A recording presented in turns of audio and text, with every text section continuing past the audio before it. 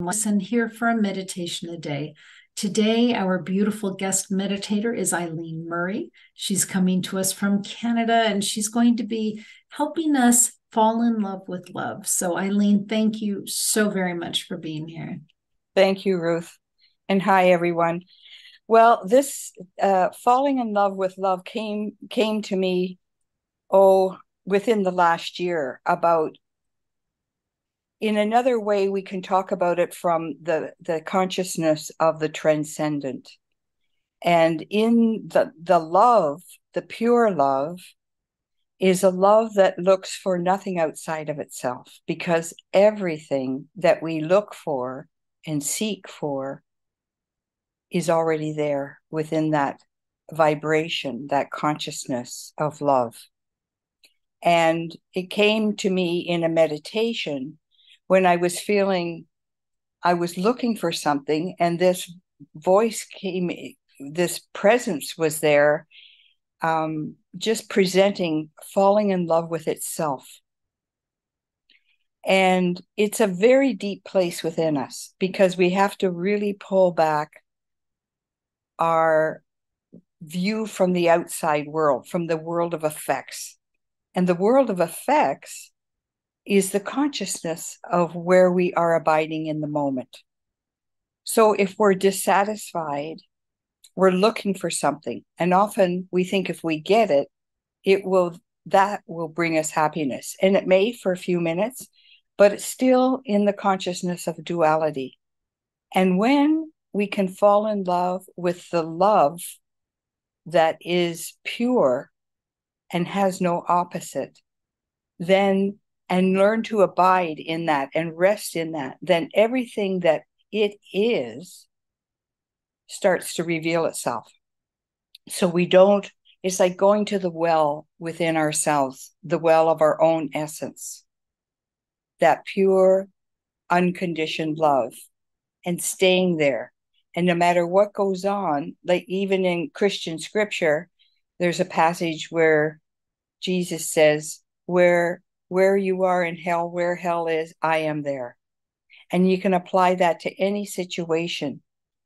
And so when we stay with the love and allow it to do the work, and we learn to fall in love with love for its own sake, not to get anything, because anything anything we're wanting to get is already there.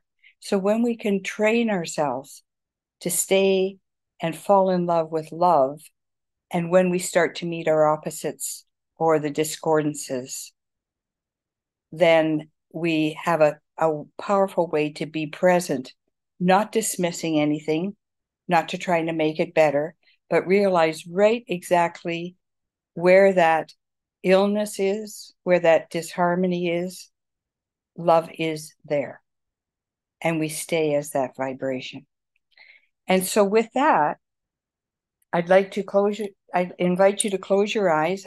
I want to read this. When I was thinking about doing this meditation, I love how the universe works. It gives us what we need. And I came across this passage that Albert Einstein had written a letter to his daughter. And I want to read it to you because it addresses this perfectly.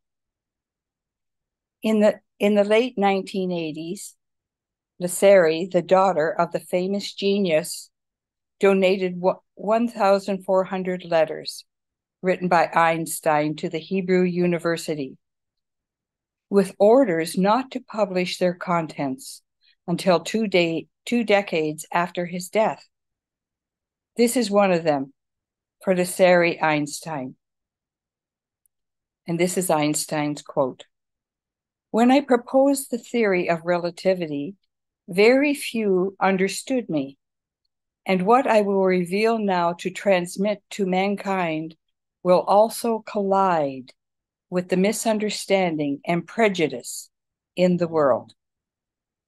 I ask you to guard the letters as long as necessary, years, decades, until society is advanced enough to accept what I will explain below. There is an extremely powerful force that so far science has not found a formal explanation to. It is a force that includes and governs all others, and is even behind any phenomenon operating in the universe, and has not yet been identified by us. This universal force is love. When scientists look for a unified theory of the universe, they forgot the most powerful unseen force. Love is light that enlightens those who give it and receive it. Love is gravity because it makes some people feel attracted to others. Love is power because it multiplies the best we have and allows humanity not to be extinguished in their blind selfishness. Love unfolds and reveals. For love, we live and die. Love is God, and God is love. This force explains everything and gives meaning to life. This is the variable that we have ignored for too long, maybe because we are afraid of love, because it is the only energy in the universe that man has not learned to drive at will. To give visibly to love, I made a simple substitution in my most famous equation. If instead of E equals mc2, we accept that the energy to heal the world can be obtained through love multiplied by the speed of light squared, we arrive at the conclusion that love is the most powerful force there is, because it has no limits. After the failure of humanity in the use and control of other forces of the universe that have turned against us, it is urgent that we nourish ourselves with another kind of energy. If we want our species to survive, if we are to find meaning in life, if we want to save the world and every sentient being that inhabits it, love is the one and only answer. Perhaps we are not yet ready to make a bomb of love, a device powerful enough to entirely destroy the hate, selfishness, and greed that devastate the planet. However, each individual carries within them a small but powerful generator of love whose energy is waiting to be released. When we learn to give and receive this universal energy, dear Lisseri, we will have affirmed that love conquers all. It is able to transcend everything and anything because love is the quintessence of life.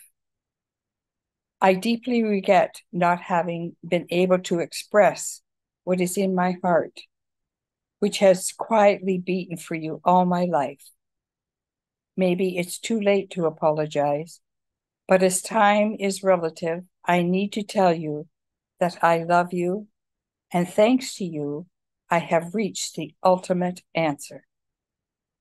Your father, Albert Einstein. As I was reading that, I had shivers because it's a truth. And we often misunderstand what love is. We often say we love something because we're still looking to want to get something. And so in that, we're separate from love. But when we can choose through our intention that I want to fall in love with love itself, for itself, then we're in a new book. And this love, as Albert Einstein has said, I see it has no opposite. It's transcendent beyond love and hate. So I invite you to bring your attention deep inside and bring your attention from the mind into the heart.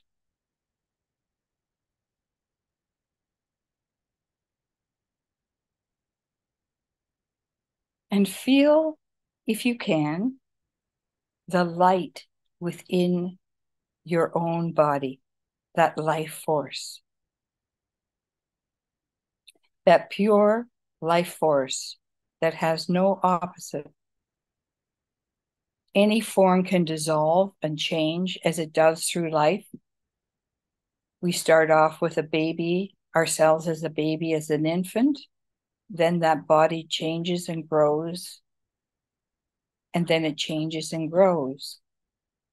But that which is always there, creating that change and alignment, is that life force, that pure life force. And that pure life force can also be known as love.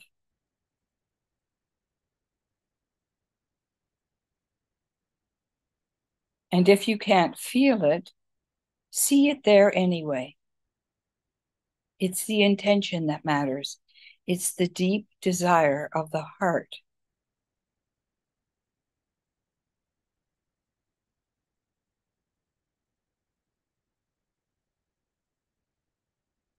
And with that intention, can you open to it fully as best you can?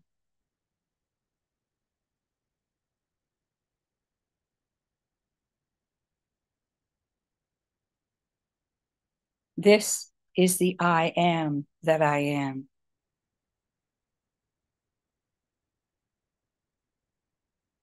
Out of this comes you as form, as your personality, as your human name.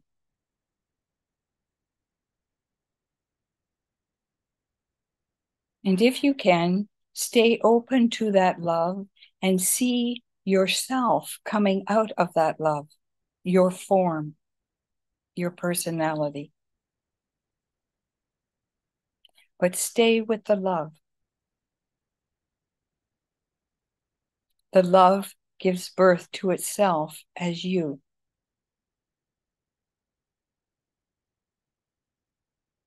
And breathe.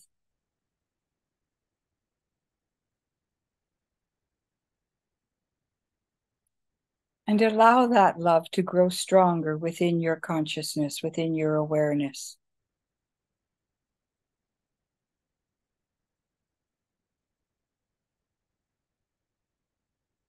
Can you open to it as being the greatest treasure that you are? I am this love. No matter what happens in life, no matter what is happening within my body, within the sensations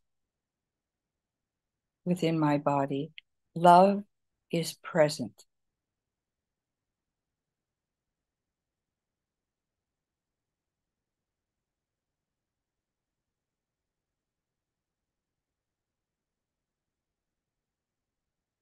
And then think of some situation in your life that's uncomfortable. And see it out before you.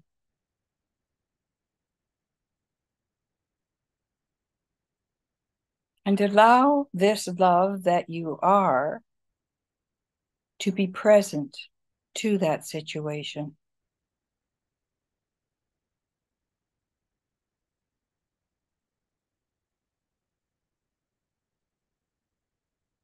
Stay as the love. Rest as the love. The love is there. The love is ising. It has no opposite. It is. Love is.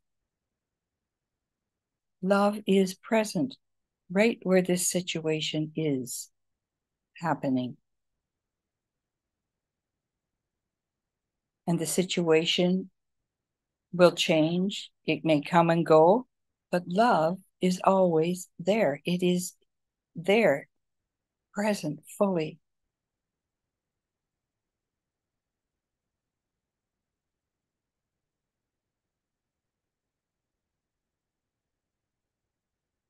And And now let's take some situation in the world.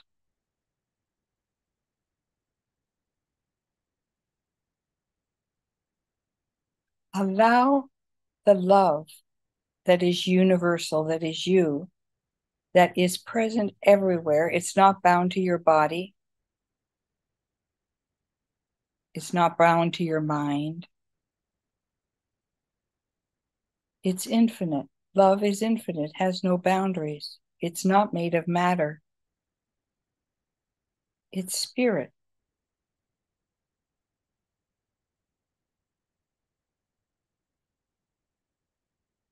And with your intention, allow that love to be present right where that world situation is happening.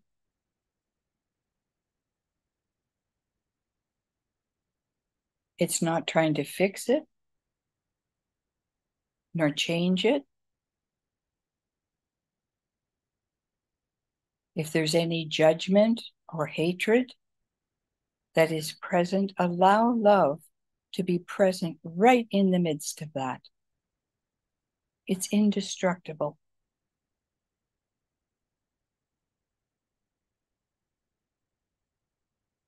And breathe.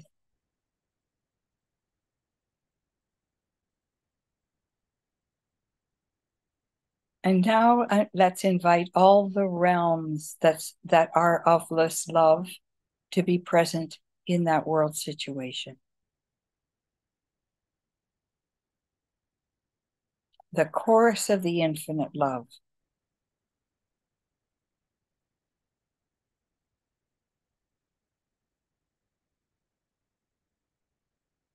And watch what happens as you stay present as the beholder of love.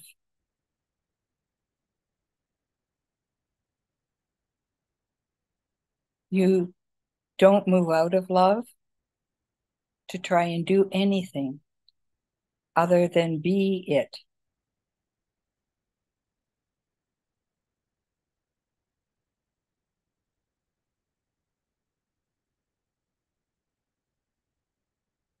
And then bring your attention back to yourself.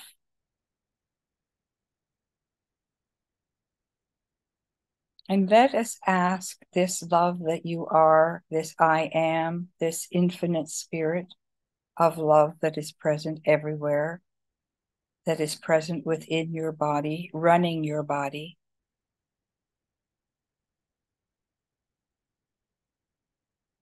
What wants to be birthed in your life out of this love that you are? Allow to see what wants to come forward in some way that you don't know about yourself, that it wants to bring to awareness so that it can be lived more fully as you and through you.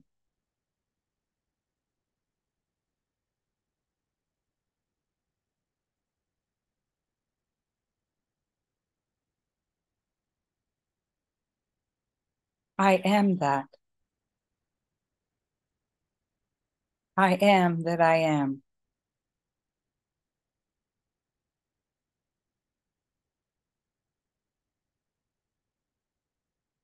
And where there seems to be anything out of alignment, love is present.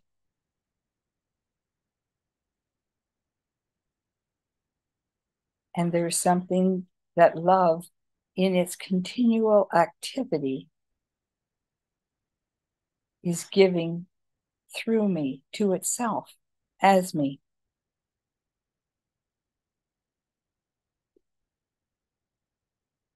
And allow whatever came as an object, an idea, a picture, bring that into the heart, to the one infinite heart of love that abides within you. And allow that, whatever it is, in its essence, to expand through your entire body and out through your energy field. And allow that quality to be present through all creation. For what is given to us as oneness is there for everyone in its essence.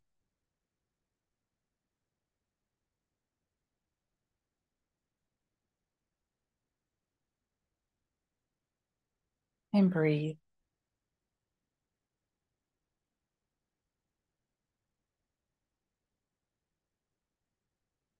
And if there's anyone that comes to mind that you know, that you feel that is open, can receive this, just see that love being present to them.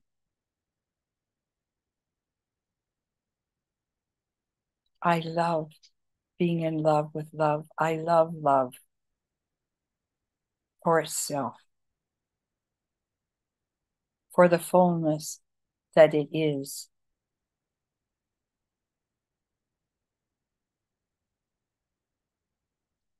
And I claim that this love that is, as Einstein has said, as the great masters have said, is present everywhere, active now.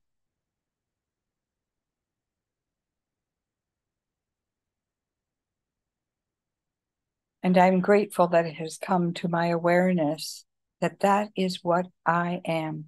And that is what is at the essence of every form, of every person and every form. Love gives birth to itself.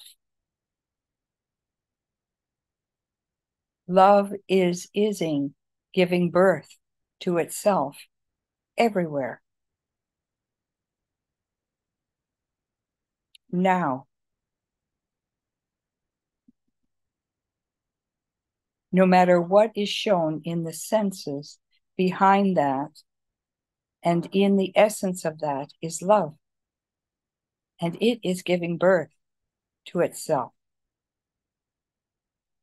And thus the new creation, the new life is being birthed through my consciousness.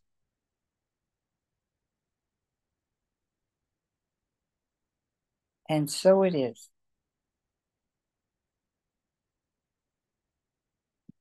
When you feel ready, open your eyes.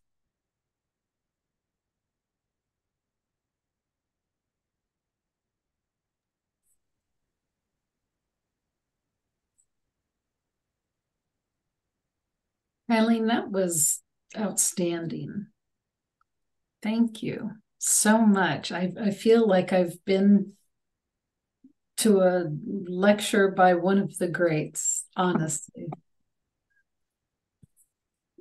So many things you said, I so totally appreciated. One of them was from Einstein's letter. Perhaps we're not ready to create a bomb of love. Well, why not? And we can each create a bomb of love. When I think of the word bomb, it feels violent. And I maybe there's a better term for what we might want to personally create and send out to humanity, a softer version of a bomb, perhaps. But I loved that idea. Well, I'm going to share something that I had these consecutive dreams back in the late 70s, early 80s. And this is why I love working with dreams. But in the first dream, there was a bomb of plutonium, but it was spiritual plutonium. And it was dripping like raindrops all over the earth. And then the next dream was the spiritual plutonium was running through my veins as the blood in my veins. And the third dream was I was swimming through a lake of spiritual plutonium. And when I read this about Einstein, about the bomb of love, I thought that's what that is. And that's what's here now, for us. And all we have to do is ask to be the transparency of that, because it is our nature. And I think it's happening in ways that people may not even realize, because we've been so indoctrinated otherwise. I'll just be polite. I really see that it is there. And I often see it in ways with dogs. They live pure joy, a lot of them. And it's like joy has found an outlet that it can express itself. And because they don't have any limiting beliefs, it can express itself as this dog or a young child. And we all have that inherent within us. So it's there. Mm-hmm. We've got dogs, and it just feels to me like they are just divine love Yes. in fur. Yeah, they are. Yeah. I really see that. And yeah, I just see that. And I just see that people have it within them. I was out the other day and I saw these two homeless people, and I stopped. It was at the library, and I was pulling in to drop off some books, and I saw them there. And I usually carry some things around with me that they can recycle, take to the recycling, get some money for it. So I went out and I asked them if they'd like to have this. And this woman looked at me, and it's like when somebody has lost everything, sometimes they're just there as their pureness. And she was there with art supplies, drawing in this little book. And it moved me so much because in her expression of gratitude of this little gift that I gave, and um, she her face was just pure love. It was just pure love. And I don't think that she would see that, but it was there. Oh, sweet. And I think we often have that in our kindness with one another, or when we're present in one another. That's that love. And we can so dismiss it. Like the mind with its programs will come in and say, that doesn't mean anything. And so that's where we have to catch it. And just, I came across this statement that I love for myself. No matter what's going on, if I'm thinking, if there's a pain or a discomfort, or I'm judging or something like that, I just said, that's not who I am. And then I switched to the I am. But I'm not judging what I caught. I'm just realizing that's a limitation. And by saying that's not who I am, then love can be present right there. So if we can find a phrase that can break the spell of our thinking or of our limited thoughts, and connect to that love that we are, then we're falling in love with love. That's beautiful, Eileen. Friends, I have had the profound opportunity to work one-on-one with Eileen, and I highly recommend it. Eileen, if folks want to know more about you or even sign up for a session with you, how do they find you? They can find me through my email, murray50@gmail.com. And I'm happy to have a conversation if somebody wants a session or work with a dream. My website, the Akashic Record website, is eileenmurray1.wixsite.com/the new creation. Thank you. So, Eileen, thank you so very much for being here today. Friends, this is one of those meditations you might want to send to yourself in Facebook Messenger so you can come back to it time and time again. Eileen, thank you. And friends, thank you for being here. Thank you for being open to spiritual growth and that love which is you. So take good care. God bless. We'll see you all soon. Bye now.